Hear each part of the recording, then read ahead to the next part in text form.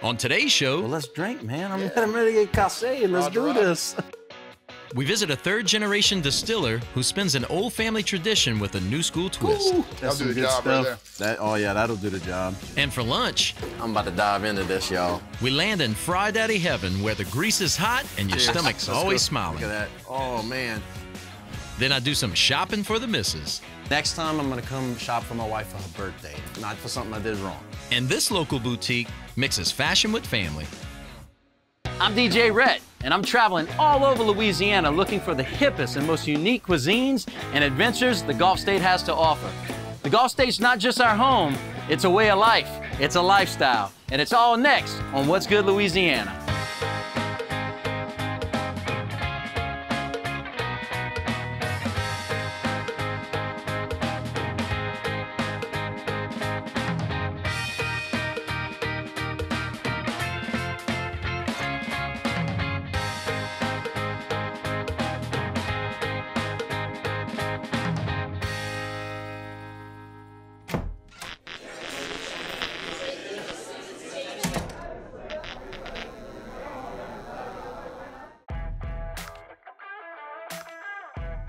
You know, here in southeastern Louisiana, it's always raining. In fact, Tropical Storm Beta is on top of us right now. And what better way to celebrate than to have a hurricane party? That's right, we're going to Bayou Terrebonne Distillers right now and party. Let's check it out. I've always been interested in how whiskey is actually made, so I decided to come see the local expert, whiskey maker Noah Leeret. His family's been making whiskey for a long time, Sha. All right, so we are where the magic happens, Noah. Tell me how you got into this business. Tell me, is it a family tradition or y'all just jumped into it? Tell me about it. Making whiskey has been a part of the Leeret family tradition since Prohibition. Our great-grandma, Lily Leeret, she made moonshine during Prohibition with a little 6-gallon copper pot still. She had so much lore and legend around her product. My pa would always tell me that the revenuers left her alone because her moonshine was too damn good. So that's the standard we make our product to. Walking into this building, I know it has its own history because I mean, it looks like it had some wear and tear in this building. Y'all didn't just make it look like this, right? No. Tell me a little bit about the history of the building itself. So this is the old Bloom and Bergeron dried shrimp packing plant. It was built in 1921, so it's almost 100 years old. It was a perfect place to make whiskey. Our purpose is to preserve a family tradition along with the culture and beauty of the Bayou region. So renovating an old building on Main Street was a natural extension of that. Let's look at how we make whiskey, you know, just take us through the process. So. Yeah, so if you're gonna make alcohol, you need sugar, right? So when you ferment sugar, you get alcohol. Now, if you're gonna make a whiskey, you gotta convert starches to sugar in grain. So we use corn. We use corn because it's the only grain that I can get in Louisiana. I want it to be Louisiana focused. So all our corn comes from Louisiana. Once we have that grain kind of broke down and cooked, we can pitch some malted barley, which has an enzyme in it that converts those starches to sugar. Right. Once we have that, we pitch the yeast, let it ferment for about 2 weeks, and then we can go ahead and distill it. I got you. So the yeast is eating the sugar, and the waste product of that is the alcohol, right? Okay. Pretty much. Definitely. Right. And then you filter that down a couple of more times until you get it to the either flavor or color you want. Is that how it works? So we distill everything twice. So we don't distill anything just once. Everything gets ran twice, and we run it twice to clean it up. And a lot of that process is tasting and smelling to know what you want and where to make your cuts at, your tail cuts, your head cuts, all those different things. So it's a lot of tasting, it's a lot of smelling. Takes some trial and error, to be honest, man. Right. Luckily, we've been doing it for 10 years before this, so we know what we're doing. That's a fun job to just see if whiskey tastes good or if it gets you the right. Part of my job is drinking whiskey at 7 a.m. every morning. So that sounds like the life, man. Yeah, it's not too bad. Well, I want to taste some of this stuff. You ready to start? Yeah, let's go. Let's do it. Let's tie one on. All right, man. All right, Noah, now we're at the favorite part of the show, which is where I can sample. I feel like I'm at Sam's, where I could just go and get little samples. So so this is the still, your mama's still you were telling us about, right? Yeah, that's the original. That's a 100-year-plus old still that my great-grandma made moonshine with, and she did that to help support her 13 kids that she had. She was on Bayou Terrebonne. That's why we're called Bayou Terrebonne Distillers. Oh. And we call our product Contraband. We named that after her because, you know, her illicit activities on that bayou. Oh, so, I got you. I got you. So speaking of your products, so you got Contraband. What else you got, and where we can find them at? So we got Contraband, which is our clear corn whiskey, made all with Louisiana corn, Louisiana certified by the state. And we also have an aged whiskey called LA1. Now, we didn't make that, but we went and get the last barrels from Donner and Peltier Distillers in Thibodaux when they closed down. So the cool thing about LA1, besides that it's a great whiskey, is that it's the first aged whiskey in Louisiana since Prohibition, and we have the last of it. Oh, wow. So we'll be distributing that throughout the state here pretty soon. Right now, you can find both our products in the Tri-Parish area. You can get it from us directly, or you can go to Rouse's, Canada's, Marcel's, and go pick up a bottle too. You speak local, and I saw on the bottle here, it's certified Louisiana. What entails in that? So besides our family tradition and us preserving that and some culture of the Bayou region, that's the thing I'm most proud of. So to be certified Louisiana, 80% of the ingredients must come from the state. We make our whiskey with a lot of corn. I do that because it's the only whiskey grain I can get in Louisiana. So because I do that, I take the time to mill it here myself. We are certified by the Department of Ag as Louisiana, and we're the only whiskey that has that certification too in the state. So we're proud of that. Awesome. Well, let's drink, man. I'm ready to get cassé and let's do this.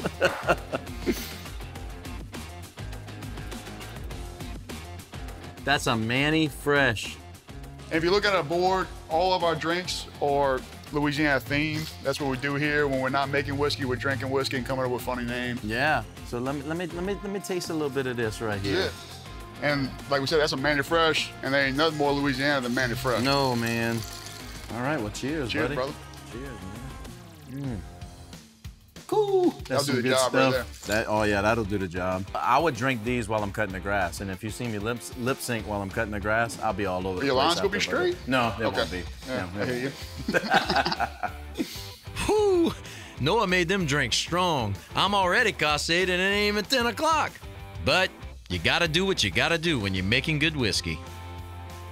Well, Noah, thank you so much for taking the time today to bring us through the, the tour and everything. I never knew that whiskey was, gonna be that educational, man. But it tastes good too, man. So cheers. Thank you so much. Appreciate it. And I can't stay here any longer, man, because I'm gonna have to sleep on the couch over there. I got a cot. You got a cot? I got a cot. We'll put you up. Well, then maybe we could have a couple of more Manny Freshes. That sounds good. Yeah. Hey, are y'all open on the weekend? I mean, that's right, man. We're open to the public every weekend, Friday through Sunday, for cocktails, tours, event venues, whatever you need. Come visit us. Come have a drink. We love our customers. We have a good time here. Yep. All right. Well, come get you some Manny Freshes and a whole bunch of stuff right here at Bayou Terrebonne Distillers. Cheers, man. All right, Noah. We'll see y'all next time. It's good. Oh, wow. That's good. Wow. Coming up next. Dude, I really have to do this interview right now with all this food in front of me. Soft shell crab, right there.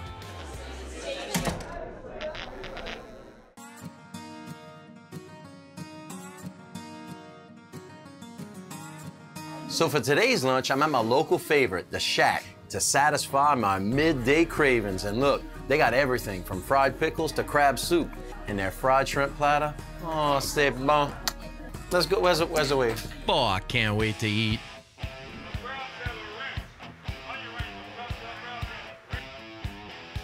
The Shack has been my go-to spot for lunch for years. And today, we sat down with owner Doug Davis.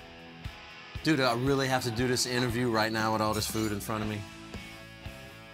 If I fall asleep, it's your fault, okay? All right? Take the blame. So we here with the owner, Mr. Doug Davis. What's up, bud? What's happening, man? Thanks for joining us, man. Look, I have to ask you. I was in the back just now, and there's so much commotion going on back there. Why did you get into the restaurant business? Explain to us why you did that and how long you been in for it. I guess I love controlled chaos is all I can say. Yeah. It's you have to love it to see people faces when they eat something that's really good, and how you sit around and talk to them. You get a guy that comes in from out of town, staying at the hotel, and eat at the bar, and he just talk to him for a while, where he's from, what how is he enjoying himself, and just hospitality, South Louisiana stuff. Right. How it is. I've been doing this probably, I think we're at 22 years now. Started right here in this building. Just helping out on weekends and stuff like that, and it's gone from there, Yeah. So the restaurant, I mean, I know it's going through a couple of different name changes. You were involved in all of that too, because I know it's been, several different restaurants. Yes. But back in the day, I like I said, I started here 22 years ago, and then we decided to expand out, and we opened up another little to-go location at the end of Barrow Street. And in the middle of remodeling that is when another location came available that we really wanted. So we kind of put the to-go place on hold and jumped onto that. And then we had 2 full-fledged restaurants that just became monsters. Right. You know, consume a lot of time and stuff like that, and that didn't work out. But that's basically how it started, you know. But right. yeah, through the transition of it all, you know, we were all intertwined. Well, you only what's unique about this location is you only have one spot, and it's right. on this side, the east side of Houma, which the east side of Houma has kind of died a little bit as far as like yep. all field business. You know, a lot of people moved on that side, but you got a nice little spot because, to be honest with you, you probably have one of the most popular restaurants on this side of town. Exactly. It's a niche. You know, it's a niche. People want a nice sit-down place. This is where they're coming on this side of town. And we do get a lot of people Friday, Saturday nights come from the other side of town to come eat seafood and stuff like that. But you still got a good bit of the workforce that works here. So that it all benefits, you know. Guy comes here during the week and eats lunch and loves it. He's going to bring his wife back on Friday. Oh, definitely. You know? And look, our office is right down the road, too, so we're right. here. Right, exactly. So, I saw a lot of awards on the wall over there, the best of the Bayou and stuff like that. What do you pride yourself on over here at the Shack? Is it the boiled seafood? Is it the fried? Or is it everything? What do you hang your hat on as far as your #1 dish and what you put your love into over here? I mean, we put a lot of love into everything we right. do. The boiled seafood, that's what we do the majority of our stuff with. Boiled crawfish, boiled shrimp and crabs, that's kind of where we hang our hat at. Lately, we've been doing a lot with soft shell crabs, trying to get in soft shell shrimp, both of those really. Right. Back in the day, they used to throw all that overboard. Right, now, right. Now, I mean. Oh, no, you keep that. Oh, it's a delicacy now. You gotta I mean, keep you that. get specialty dishes and stuff like that. Get a shot of that. That's Louisiana soft shell crab right there. Pure, probably caught, a week ago? No. So look, this came in this morning. That what? was alive That was this morning. That was in the Bayou Yes. this morning. I get that from a guy out of Des Almonds, and he brings them to me, you know, old school, in the flats, live crabs. Mm-hmm. And they just, I mean, it doesn't get any fresher than that. It don't get any fresher than that. And look, just to kind of tell you a story, we used to make these at, my parents used to have a bait shop. It is hard work, let me tell you, because you have to get these things out at a certain time because they'll start hardening back up. So, I mean, just the sheer fact that you're gonna enjoy a soft shell crab is just mind blowing because, like I said, you only have a few minutes to get that thing out of there. That's what they tell me. Like it's just minutes. You're right. It'll start hardening up right after. So you gotta watch them things. But yeah, soft shell crab. So that would be one of your #1 sellers here. Oh yeah. What about the charbroiled oysters? Because those I get them every single time. We sell a ton of charbroiled oysters. Right. And you know, it's a fight right now to find oysters with the storms coming through and stuff like that. But I mean, we do the best we can, find what we can, but man, when you start getting in them cold months, there's nothing beats just them good fresh raw oysters too, you know. Oh, definitely. And we're getting in the heart of the football season, so I'm sure people are starting to buy their their lunches and their dinners every day. So. Yep. Appreciate you sitting down with us. No problem. We appreciate y'all coming by. I've been smelling this food for the last 5 minutes, and I have to dive in. So, if you want to get your kicks off in Houma, you need to come to the Shack. Thanks so much, man. Look, you want some of this? Awesome. Appreciate it. All right, look, cheers. Cheers. Let's go. Look at that. Oh, man. I'm telling y'all need to get down here. Look, I'm like a little boy on Christmas morning. So no matter if it's lunch, dinner, or even on the weekends, you want to satisfy those fried cravings, come right here to the Shack. I'm about to dive into this, y'all. Look at this. Oh, man. Little seafood dip. Fresh Louisiana seafood. It don't get no better than this. Let's go. Jump in. You gonna eat that? When we come back, we chose Thibodaux because of the downtown. It's time for me to charge up them credit cards.